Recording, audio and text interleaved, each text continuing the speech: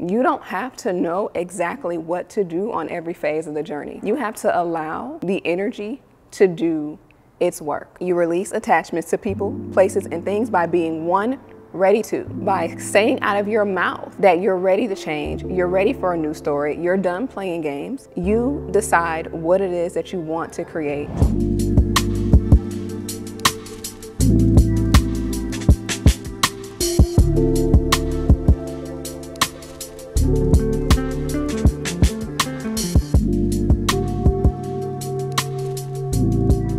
Welcome back to A Moment with Zen. I am Zen, and I'm so excited to have you all here with me in conscious communion once again. I'm a spiritual life coach, a healer, sound healer, trained hypnotist, and I specialize in helping people uproot childhood and intergenerational trauma so they can inherit a true legacy of mental, emotional, and psychological well-being. And so today we're going to discuss a couple of things, but we'll start off by talking about how to tap into your divine intuition. First, understand that everyone is intuitive. Some people say that their intuition doesn't work, but if you didn't have an intuition, you wouldn't be alive. There are a couple of different levels of intuition, but the way that you connect with your environment, the way that you sense what's going on, the way that you feel the vibes, feel the energy, that in itself is your intuition in action. If your intuition didn't work, you wouldn't be able to sense danger. You wouldn't have a sense of fight or flight. So at its base level, your intuition exists in order to protect you. You've got your normal 5 senses, and your 6th sense is that sense that says, something's not right. I'm picking up on an energy. I'm picking up on something around me that's letting me know that I need to pay attention outside of my normal 5 senses. So there are 3 levels of intuition that we operate at. And in order for you to tap into your divine intuition, and that's that divine voice, you've got to first master the first 2 so that you can get to a point where things are no longer personal. Intuition that everyone has, we all have survival intuition. As I said, this is your sense of fight or flight. Once you evolve beyond survival intuition, you take it a step higher into personal intuition. This is your spirit guide, your higher self. This is that sense that tells you something inside of me is not right. This is how you hear yourself. But this is also how you connect to the people that are closest to you. At the 2nd level of intuition, your higher self and your spirit, they're prioritizing your healing. Tapping into divine voice now, allowing yourself to ascend beyond the level of personal, this is where most people get stuck. Because when you're tapping into divine voice, when you're tapping into divine intuition, this is when you're starting to hear things that you don't want to hear. On that 2nd level of intuition, your higher self and your guides be telling y'all stuff y'all don't want to hear anyway. You still don't be listening. When you're trying to cultivate your intuitive gifts, what you're asking is to be able to live life from an energetic place. In order to ascend beyond the level where it's personal and to truly tap into that divine voice, because that divine voice is going to lead you where you want to go, but it requires you to fully surrender to the process, fully surrender to what you hear, and fully surrender to yourself. In order to do that, you have to start to allow things that you don't want to hear to come through. And you also have to start to disconnect from what the physical world looks like and disconnect from what your physical environment is telling you. Because now, as you're starting to operate more from a place of intuition, more from a place of pure connection, it's less about what you're seeing physically, and it's more about what energetic hits am I picking up on. The cultivation of my intuition was a very interesting journey for me. When I was younger, in my college days, outside in the streets, there were plenty of things that I heard. And what was really interesting is at that point I didn't know it, but now that I look back on it, I can see how my guides, my ancestors, they really were walking with me, because it always did feel like someone was with me talking to me. But I didn't want to listen to what they were telling me. There were so many circumstances where I knew, quote unquote, right from wrong for me. I knew things didn't feel right. I knew that whatever it was that I was about to do wasn't for me. And sometimes I would listen. One time out of 10, I would listen, but I was a very rebellious little girl who liked to play with myself, and honestly, who liked to play with my life. My college friends and I always laugh and say, I don't even know how we're alive right now. And seriously, I don't know how we're alive right now, except just for the grace of God and the grace of the ancestors. There were so many times where I would hear, and I did not want to hear what I was being told to do. And so when I think about the way that I looked at the world in that time, I was in such a dark place. There were so many different ways for me to look at that experience, right? But because of where I was, everything that I was perceiving and everything that I was receiving, it had this gray lens over it. It's the best way that I can explain what it felt like at that time. And so it was almost impossible for me to connect with my higher self and to truly connect with a higher guidance, because I was living from such a physical place. I don't even think I wanted to live from a spiritual place and from an energetic place. Being outside was very, very fun. So it wasn't until I started to listen to the things that I didn't want to hear, until I started to break past the fear that would surface, because I would hear what I needed to do, but there was always something that would rise up in me and say, well, how is this going to affect my physical reality? Every time I would hear, you actually need to do this. You need to say this. You need to express this. You need to admit this. And it wasn't until I started to allow whatever I was hearing, I had to release the fear around what would physically be affected. At the point where I started to release those fears, that's where I started to be able to pick up on so much more intuitively. That's where I started to hear more. I started to have prophetic dreams. I started to see more. And it was at that time that my gifts really started to shift. And I say at that time, but y'all, this is years later, because it took me years to listen. It took me years to listen. But as soon as I started to listen, even just a little bit, I was given more. And so with me being given more, I was able then to attune more to what was happening inside of me. Because at the stage in life where I was really just, we're going to call it a best life. Now this is my best life. I thought I was living my best life then. This is my best life. I was in such a space of lack of awareness of what was actually happening within me internally. I was so far removed from how I was actually feeling, how things were affecting me, all of the trauma, all the childhood things, and honestly, all of the traumatic situations then that I was still putting myself in, I wasn't feeling the full effect of them. And so it turned into a stuffing. Things just going lower and lower until it started to manifest as illness in my physical body. And it wasn't until I started to listen and started to live a more energetically led life that I was able then to naturally start to unpack the things that were happening within me. I was willing to hear more, so I was shown more, I was given more. It was at that point where I really was shown what my calling was. It wasn't until I was able to start to make things impersonal that I was shown, hey, this is what you're supposed to do. And then things opened up for me. So in answer to that question, how do you tap into your divine intuition? Recognize that you are naturally intuitive. They call them intuitive gifts. Honestly, do I really think it's a gift? You're the gift. You are the gift. Anybody can tap into intuition. Anybody can. It's a matter of how much are you willing to live your life energetically. But something to mention is that intuition operates from our right brain. Some people are more naturally left-brained, which houses our logic and reason. Intuition goes totally against logic and reason. There is nothing logical or reasonable about the things that intuition will show you because it's operating off of energy. Our left brain is what we need in order to navigate our physical reality. But on the other hand, now you've got your right brain that shows you the unseen. It shows you the energetic.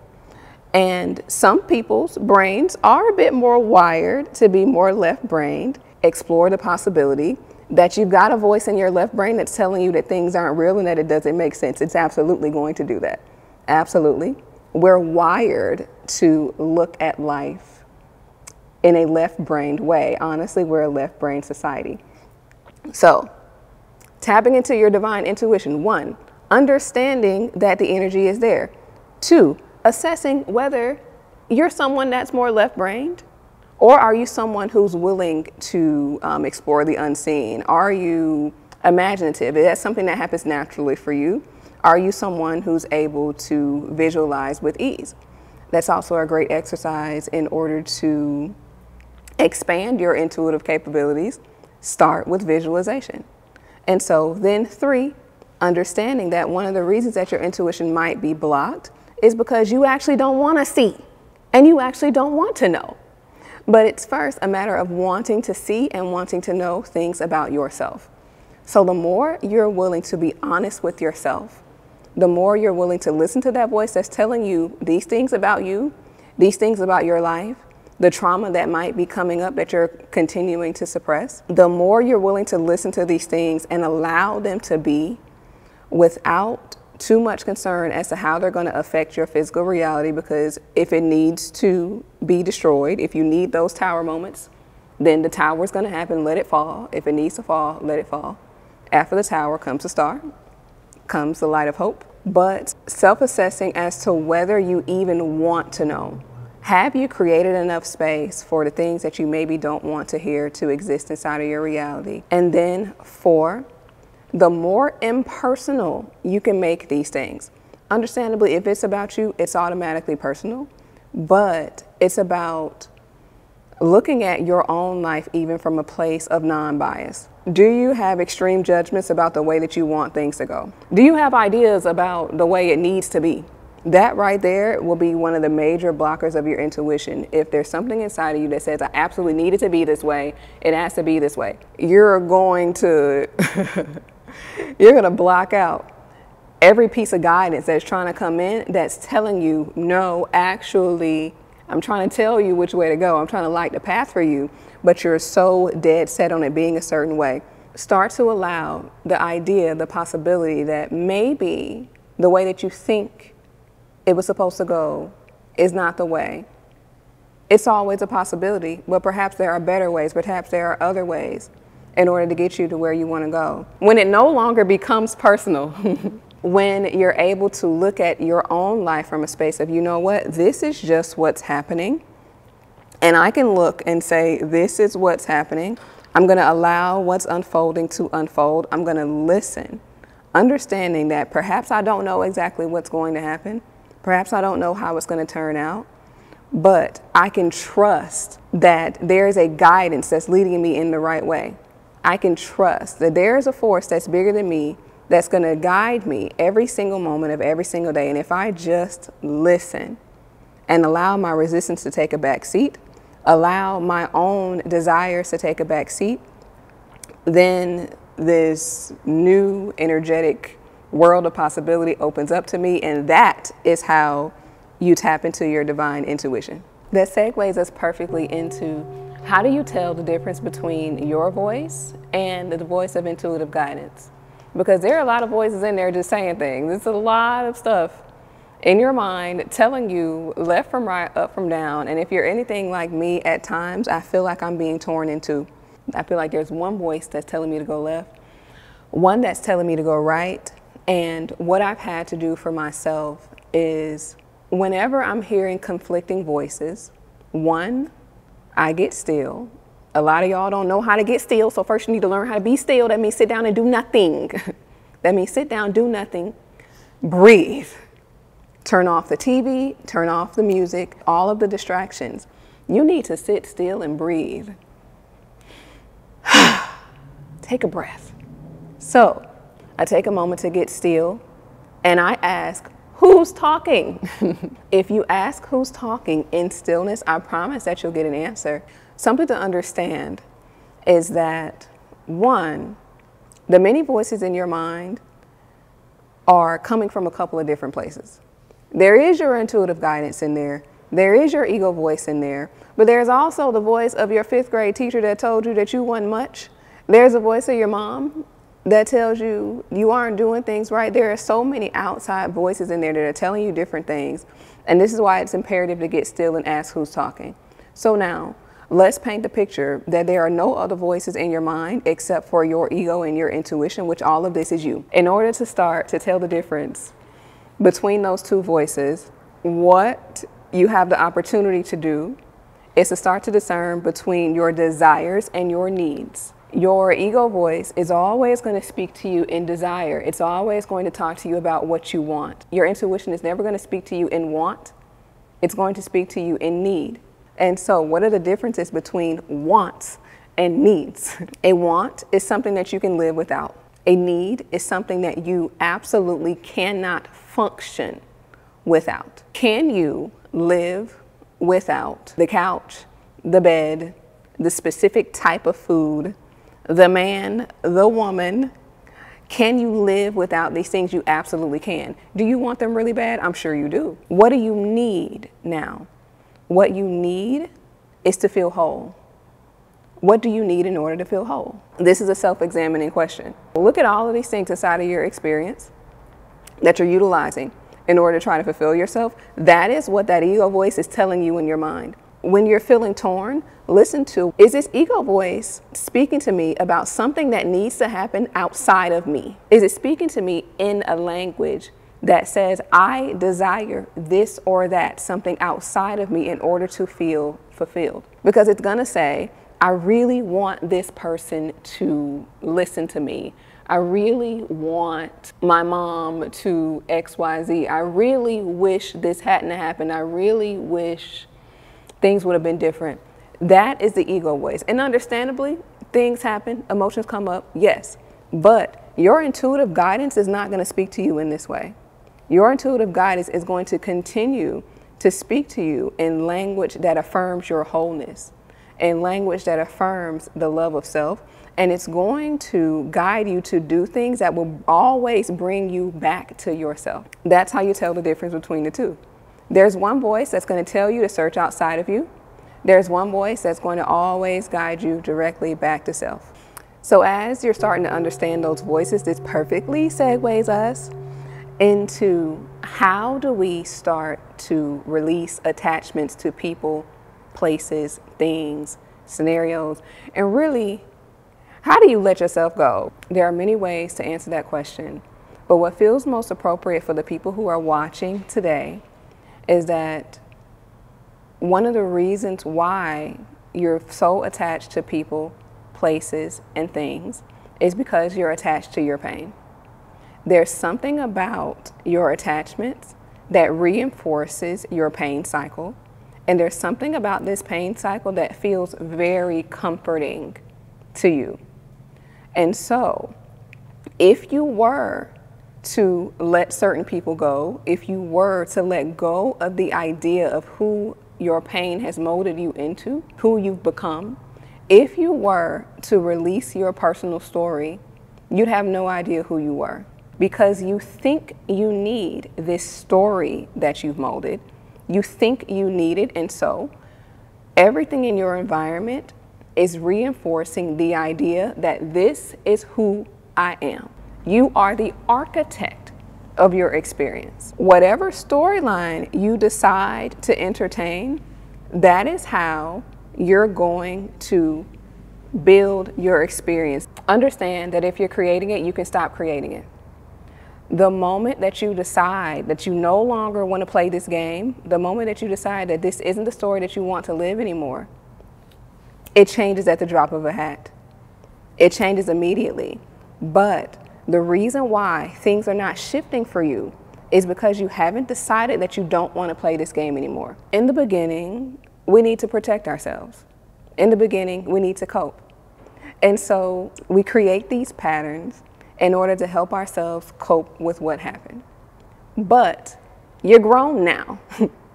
You don't need those same coping mechanisms, but because you've built a life, you've built a character, you've built a persona off of your coping mechanisms, now you have all of these attachments that you formed in order to continue to reinforce that I need to continue to cope with this pain. How do you release the attachments? You decide that you're over it. You make the decision that I no longer have to hold on to that part of myself, and I am taking off these pants. I'm taking off of these shoes. A good exercise to do is to physically act as if you are taking off a pair of pants or walking out of a pair of shoes. Shoes represent leaving one phase of life and stepping into a new one. So imagine yourself stepping out of those old shoes. You can even visualize those shoes being old and dusty, honey, because they are. You've worn them. The soles are worn. They don't even have soles. Your bare feet, your bare feet are touching the ground. Get as deep into this visualization as you can. Visualize your feet in old, worn shoes. Now, see yourself stepping out of those shoes, and you step into a brand spanking new pair of shoes. Those shoes look like the shoes of your dreams. They look like whatever you need those shoes to look like, and I'm seeing these shoes with wings on the back. Because in these shoes, you're able to fly. You propel forward into newness. This is one of the ways that you can assist yourself with releasing the attachments, but understand that the moment you step into those new shoes, all of the old has to fall away. And this is where you let it fall away. You don't have to know exactly what to do on every phase of the journey. You have to allow the energy to do its work. You release attachments to people, places, and things by being one, ready to, by saying out of your mouth that you're ready to change, you're ready for a new story, you're done playing games, you're done playing out this simulation and you're ready for a new one. And then you decide what it is that you want to create. You decide that you're enough. And so everything that comes into your experience, every body, every place, every scenario that comes into your experience, you look at it from the lens of, this is here for me to progress. This is here for my betterment. This is here for my good. And it's okay if it does not stay.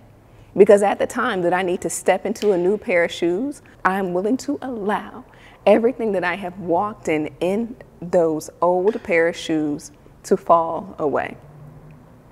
That's how you release the attachments. And so just to bring our journey right back around, in the releasing of your attachments, when you allow yourself to operate from a space of I am enoughness, when you allow yourself to understand that you don't need anything else, you don't need anything outside of you for validation. And this is taking it right back to those two voices that are in your mind. If there's nothing else outside, you've got that voice that speaks in the language of want, and you've got that voice that speaks in the language of this is what you need. When you start to release those attachments, you tap into that voice that says, this is what I need, understanding now that everything that you want, all of the desires will be fulfilled, but in a way that is now more in alignment with that divine voice. And now we're bringing it right back around to where we started with intuition. The more you allow yourself to start to disconnect with what you think you need and what you think you want, because that personal story has you looking behind. It's feeding into the past. There's nothing new about your personal story. It's already done. It already is. The more you release your personal story, the more easeful it is to start to release those attachments. The less you start to listen to that voice in your mind that says, I want, I want, I want, I want, I need, I need, I need. Understanding, again, it's speaking in past tense. It's not speaking to you in terms of this is what we're going to create. This is where we're walking into. This is what's going to lead us to a space of wholeness. The more you'll be able to hear that intuitive voice, connect with that intuitive guidance, and step fully into living your life from a more fulfilled, whole, and energetic place. Before we go, I'd like to read a few lines from one of my favorite books, Conversations with God. And if you haven't read it, highly recommend on your spiritual journey. So, this feels so preachy. I was about to say, and the book says, we're not going to do that. We're just gonna read. So, you have this idea that God shows up in only one way in life. That's a very dangerous idea. If you don't see God in the profane and the profound, you're missing half the story. For God's plan for you is to create anything and everything whatever you want. In such freedom lies the experience of God being God. And this is the experience for which God created for you. And this is life itself. I pray that every word that left my lips reached every single ear, every single soul, every single heart that it needed to reach. And I thank you so much for joining me today, and I'll see you next time. Amen. Ashe. Namaste.